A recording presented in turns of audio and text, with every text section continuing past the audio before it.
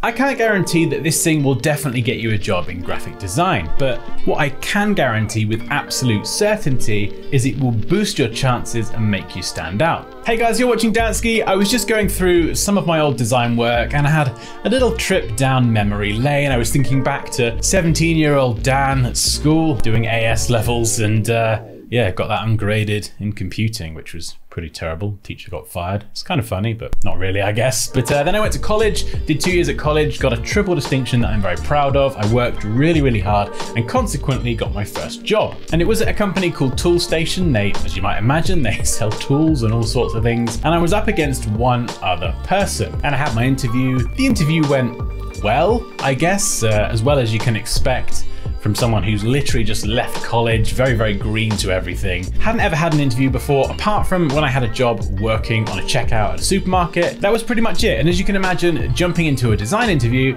this was quite a lot different. So I had the interview, it went fine. I went home, and that night, this is the thing that made me stand out and consequently helped me get my first job. So as I said, the company was called Toolstation. They sold tools, we've established that. They also had a catalog that they put out every month or every quarter, something like that. And they had this beautifully designed front cover. Now, I was relatively inexperienced, but anyway, that night I went home and I had a crack at redesigning the front cover of one of their magazines. I remade everything. In fact, I've got it here and I'm going to show you now. So this was number one. As you can see, it's arguably a wee bit terrible, but I redesigned all the branding, made the logo, everything. And then I added a drill, probably from Google, I think, and then just added some text and a few bits and bobs.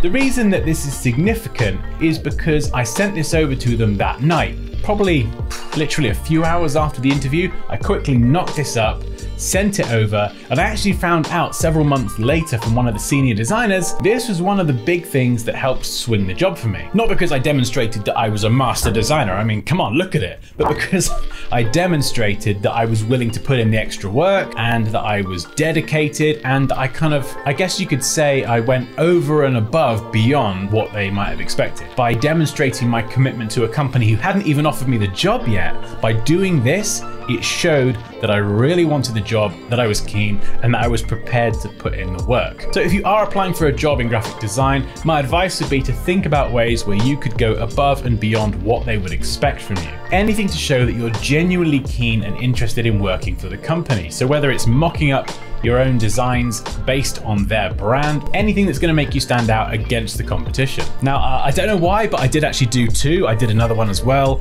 I think this one is arguably worse. I added a printer. They don't even sell printers, but so I sent that one over as well. But I think the fact that I sent this over, it doesn't matter that it's terrible. It's the fact that I even did it that made me stand out. So yeah, hopefully this helps. That was just something that was on my mind today. And yeah, so if you are thinking of applying for a job, just think about ways that you can stand out. And if you would like me to do a bigger video where I talk about what it's like as an interviewee and an interviewer, because I've done both, then let me know down in the comments. But as always, take care. I'll see you next time.